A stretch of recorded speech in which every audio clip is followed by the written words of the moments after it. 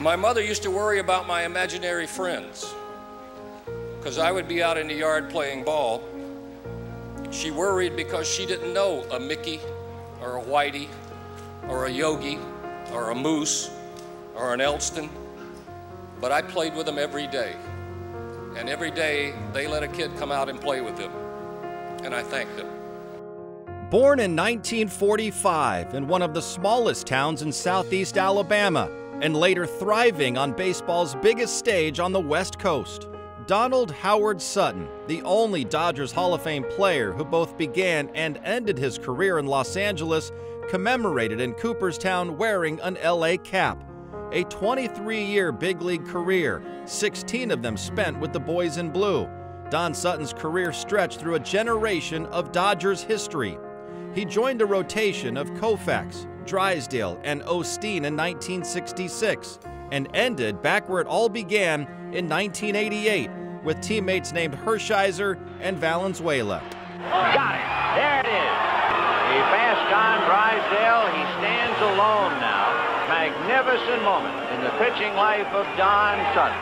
Scan the Dodgers record books and atop most every relevant pitching category: starts, innings, wins, shutouts, and strikeouts, stands not Koufax or Kershaw, but Don Sutton. He was the model of consistency, winning at least 11 games and eclipsing 100 strikeouts in 21 of his 23 seasons. And although he never won a Cy Young Award, he finished in the top 5 in 5 straight seasons from 1972 through 1976. Of the Dodgers' 10 retired numbers, Sutton is the only one with no ties to Brooklyn. As a Dodger, he was truly all Los Angeles. And as a 1998 Hall of Fame inductee, he will always be among the game's greats. With apologies to Lou Gehrig, I'm the luckiest man on the face of the earth. I have everything in life I've ever wanted.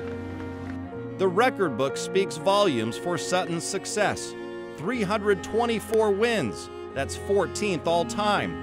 3,574 strikeouts, 7th all-time. But his Hall of Fame manager Tommy Lasorda perhaps best encapsulates the pitcher's true impact. When asked repeatedly who he'd want on the mound to win one game, Lasorda's answer was always the same 2 words: Don Sutton.